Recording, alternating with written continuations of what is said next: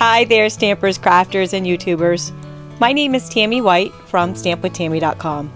And today is a very exciting day. It's my Stamp It Demonstrator group's blog hop. And what that means is a bunch of gals in my group have all created some amazing projects, and we're all sharing our projects on our blog today. And in this video, I'm going to share my blog hop project. You're going to want to stay tuned to the end of this video because I'm going to be revealing a new giveaway. And you're also going to want to pop on over to my blog where you can take our blog hop tour and check out all of these amazing ideas. So, my project starts out as this beautiful leaf card, and then it turns into this gorgeous tealight easel card. How amazing is this, right? And it's super easy to make. All right, let's get started. And here is that super cool card with the tealight in the back. Here's the fold, and here's the tealight. So here it is folded up, and you can send it with your tealight in a bubble envelope.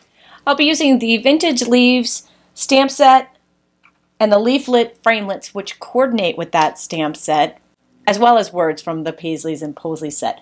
All of these supplies are available in my online store simply by going to this URL or clicking in the link in the YouTube description below. If you're on YouTube, you can click right on this video. I also have a free PDF file there for you that has all of the measurements on this card as well as the supplies that we're using today. All right, we're going to start by scoring our cardstock. This is 4 1/4 by 12 inch cardstock. I'm taking the Stampin' Up paper trimmer and I'm using the scoring blade. You could also use the Simply Scored tool for this. I'm scoring at 4 8 inches. We have the great slide out little arm for the 8-inch mark.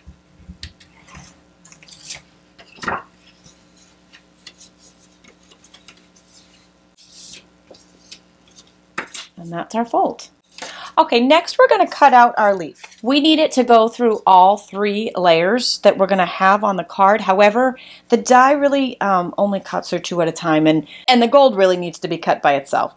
So what I'm going to do is line up our very vanilla pieces together. We'll cut those 2 together and then we'll cut the gold. Sorry. I've got the magnetic platform down and 1 cutting pad.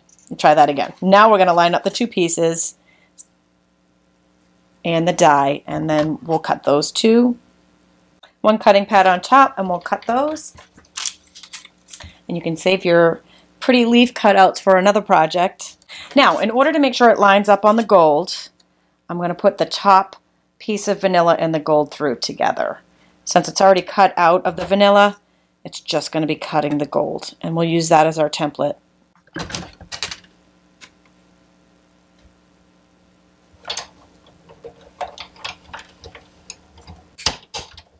Again, we've got to save that pretty gold leaf for another project. Can't throw that out.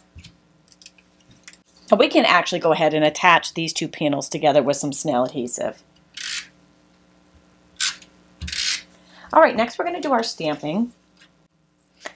And I've got some vellum cardstock here for our leaf. I'm using Memento Black just because I happen to have it handy, but you can also use our archival black or StazOn. We're going to ink up our leaf. I stamped it on the vellum sort of in the same positioning that it has on our die cut, but it's okay if it's off a little bit. We can always trim the vellum down if we need to. We're going to give that just a sec to dry. Vellum takes a little bit longer to dry than normal. Now I got ahead of myself and went ahead and attached the vanilla to the gold panel for the inside of the card. So I'm just going to stamp that on the vanilla, and we can go ahead and attach this to the inside of the card.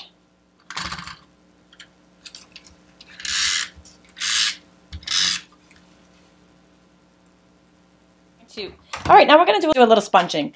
I've got some crushed curry, Cajun craze, and rich raspberry, beautiful fall colors for this card. I'm just pulling some scrap paper in so you can see what I'm doing on the vellum. Sometimes it's hard to see because it's kind of clear. I am flipping the vellum over, so I'm sponging on the back side of the leaf. I have a sponge dauber for each color, just putting it on my index finger. I'm a lefty, so that's why it's on my left index finger. And I'm just going to do the entire leaf in the lightest color, which is our crushed curry. I'm intentionally going outside the lines. Okay, next we're going to take some Cajun Craze. Go crazy with it. Not really, actually. I'm going to leave some of the crushed curry in there, so don't go over the entire leaf with your Cajun Craze, just the edges. And last but not least, we've got a little rich razzleberry. Definitely going to do the stem there and just touching the tips of some of the leaf. This is what the front will look like. Isn't that beautiful? And wait till we position it in the card. One thing I learned from experience is that I do want that to dry before I put it in the card. So if you're doing a bunch of these, just put them aside for a minute or two so that back dries. Otherwise, if you accidentally touch some of it while it's wet, it'll smear on the front of your card like I did with my original, and you don't want to do that. And when you're ready to attach it, I'm actually going to put some snail adhesive on the back of our front panel leaf. And we'll just line that up. Now, depending on how you positioned your leaf, you may need to trim some overhang from the vellum off, like I do on this one. You can just trim off any parts that are peeking through. And this panel I attached to the card with some Stampin' Dimensionals. And we're just going to line that up with the leaf underneath. And voila, it's perfect. And just so you can see that it's so cool, isn't it? It is such a cool effect. Okay, lastly, I'm taking some of these metallic enamel. These are the metallic dot Stampin' Up cells. These, they come in gold and silver, and they just peel and stick, which are fantastic. There's hearts and stars and dots, which is what we'll be using.